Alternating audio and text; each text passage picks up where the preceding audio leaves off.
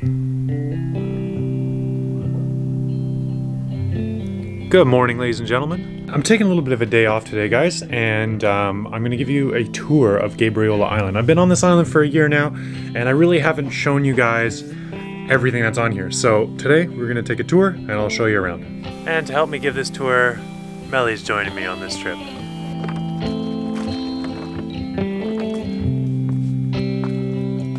I've heard that prayers can move a mountain.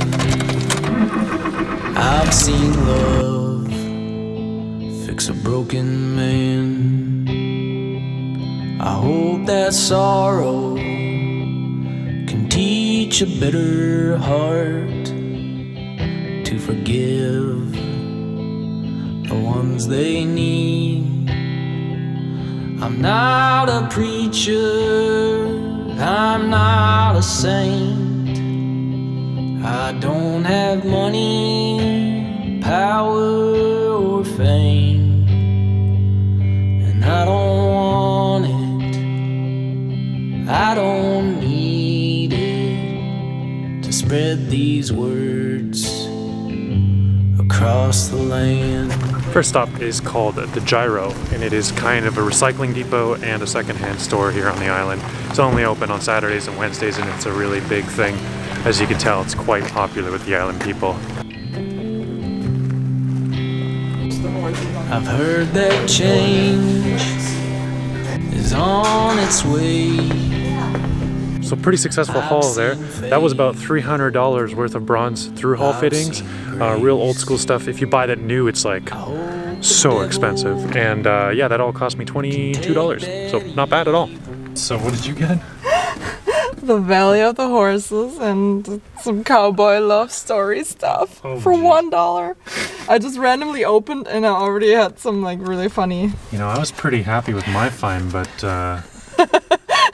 Cowboy Ever After, then that's a gold mine right there. I think this one is gonna be even better. Valley of the Horses, yeah. I think it's about a lady and yeah. Yeah, about she shapes the destiny of mankind, and there are horses involved. So that sounds awesome.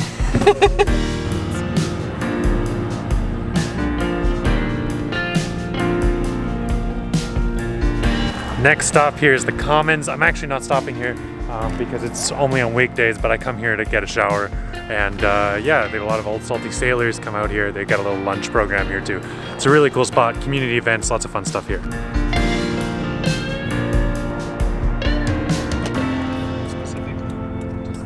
Honey, I know that you're fine. You're not the kid. So this is our grocery store, pharmacy, and liquor store here. Lots of stuff. I'm never leaving your side. And I know it's been a hard year. The buildings here are super cute, but I think they're actually part of an Olympic pavilion way back in the Vancouver Olympics, and they were just transported and dropped here. At least that's the story I've heard. I don't have answers for this pain, but I'm praying every day for a baby on the way. It's another one of my favorite spots, the Arabitas Home Hardware Center. That's where I get a lot of my stuff. I always write down all the material I need, and then I leave that piece of paper on the counter in my boat. And then I get a new idea when I'm out here, and I go, oh, I should get more of that. And then it never ends up being enough of the right thing and too much of another thing. Very poorly organized. Yeah, I really like going to this place. They're super friendly, and Champ used to love, he'd make a break right for the break room in the back and sit right at the table. Whoever was on break would have to feed him snacks. Oh, yeah. That's how that works. They also have a popcorn machine. And they have a popcorn machine. Any hardware store with a popcorn machine is worth shopping at.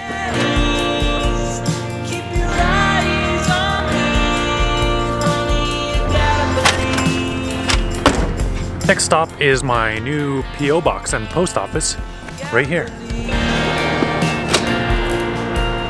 Alright, so I recently just got a P.O. box finally. So that means I can put my address publicly to you guys. It's in the link in the description. But P.O. Box 191. We didn't get anything today. No flyers yet. I just got it, so I wasn't expecting it in the mail yet. But I now have a PO box, so a lot of you have been graciously sending me all kinds of things, and this way I can actually send that off and you guys can get it right away. Hey, when are you two gonna have kids of your own? Do you remember that time we drove all night to Colorado? Anyways, that was the village. The island currently is home to about a little bit over 4,000 people, and the village itself exists kind of like just a little north of center. Now we're over here on the north end of the island, and I want to talk a little bit about the history of Gabriola, which probably started right around the time that dinghy was built. Jesus, look at that thing. Oh my god. It's more of a bathtub these days, eh? Oh dear.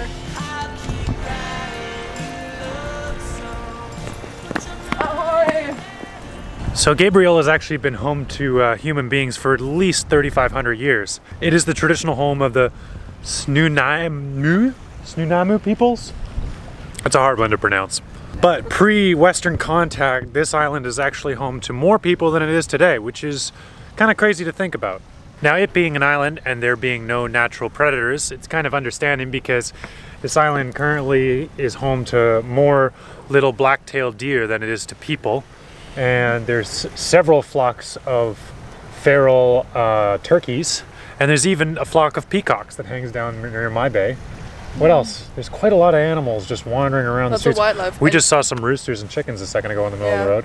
And you said there's one bear that made it over the summer. Oh, that's just the freaking old timers there. Every summer they talk about there's an old bear, some bear that's made its way to the island. And nobody's ever seen him? Well, there's always some old lady or some old guy's seen him, maybe saw him, maybe didn't see him, I don't know. It's just a thing that happens. Lots of seals and otters. Seals, otters, eagles, ospreys. Yep. Beautiful bald eagles. Lots of them, like seagulls. They're everywhere here. Yeah, nature-wise, this island has a lot to offer. Yep. You think? About 100 years ago, along with a lot of the other southern Gulf islands, this island was almost completely clear-cut. And as a result, the natural predators that did exist on the island, well, they got shot and carried off, and so these days most of the wood here is all second growth. And a few decades after that, they established a ferry and people started moving out here, and the Surf Lodge was actually built not long after that. Of course, it wasn't called the Surf Lodge back then. Actually, I'm not sure what it was called, to be honest, but it's been here since at least the 1940s, which makes it one of the oldest establishments here on Gabriola Island. Anyways, I hope you enjoyed the north side of the island. We're gonna head back down south because I live on the south side of the island.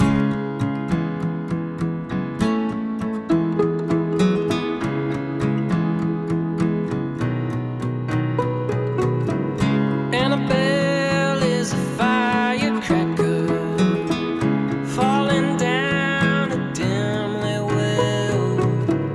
Lighting fuses is a former lover.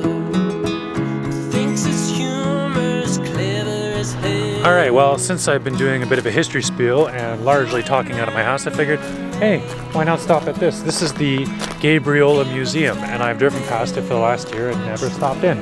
So we're gonna go check it out today, and maybe I can give you some more backed up information about Gabriola. So that's the name of the First Nations. Small one. Ah, there he is! October Ferry to Gabriola. There he is, look. So this is author Malcolm Lowry wrote a book called The October Ferry to Gabriola Island, and it's the only famous Canadian novel featuring any of the southern Gulf Islands, and it's about Gabriola. It's a cool photo of him like smoking a pipe. Pretty stylish guy. When you're learning how to code, paranoia is the opposition. Walking down a slippery slope. Do you remember singing a song? Trying not to sound too gone. Sneaking poses. So that was the Gabriola Museum, which is actually closed for the entire month of November. And when we showed up the door, Charlene cracks it open. It's like, hey, what are you looking for? I was like, I want to check out Gabriola Museum. And she's like, well, come on in, go check it out. So we spent a small fortune on little postcards, so many beautiful postcards, and a history book of Gabriola. Just awesome. It's gonna make a nice addition to the boat.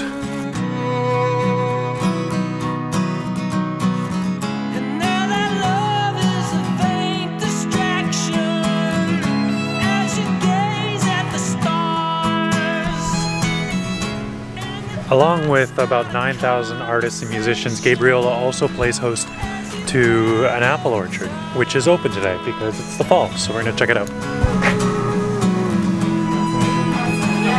Looks like Simon. Doesn't look like me.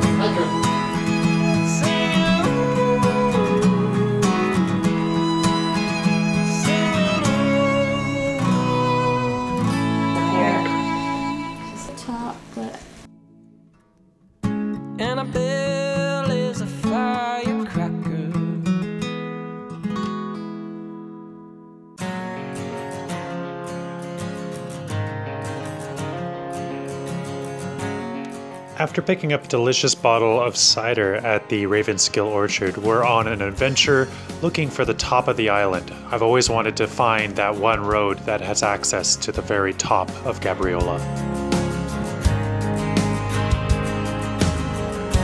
Gotta love September Saturdays,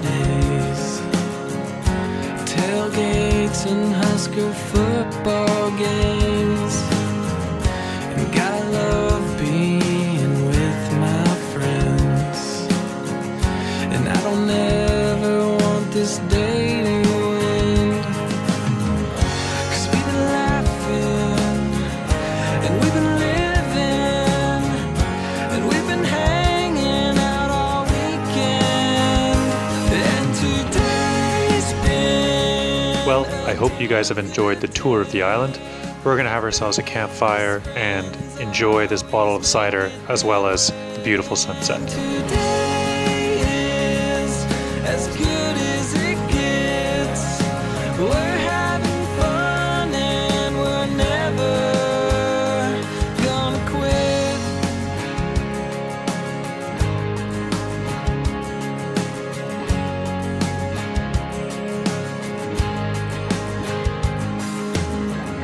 It's kinda crazy how we live our lives. Work all day from 9 to 5, but today is our escape from stress. And right now I feel truly blessed, 'cause we've been laughing, and we've been living, and we've been hanging out all weekend. Alright guys, that's it. We're back on the boat and it's been an awesome day off. I'll get back into boat building and working and all that stuff tomorrow. Although we do have some small adventures, which will be fun. And yeah, it's been an awesome day getting to know Gabriola Island. I hope you guys enjoyed the island. There's a lot I didn't show you because it's a big island. There's a lot going on here, and I just wanted to show you kind of some of the stuff that I haven't covered because there are 2 provincial parks. I think there's 4 regional parks. There's a lot of beaches that I didn't get to show you, and yeah, it's all there, and there's plenty that I haven't even been to yet. So we will take our time getting to know that this winter, and I'm excited to go.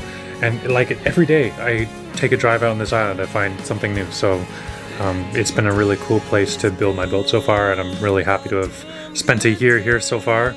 A year on Gabriola Island. Have you been enjoying the trips out to Gabriola Island? Yes, especially this one on the helicopter. Yeah, spoiler alert, Melly is terribly afraid of flying, and she flew out this time by helicopter to Nanaimo and then rode the ferry over, and well, she won't shut up about it anyway. She really enjoyed it, so yeah, if you do ever get the chance, try the seaplanes, and apparently Melly really suggests the helicopter ride. It is something else. Yes. Alright guys, take care, and I'll see you in the next episode. Good night.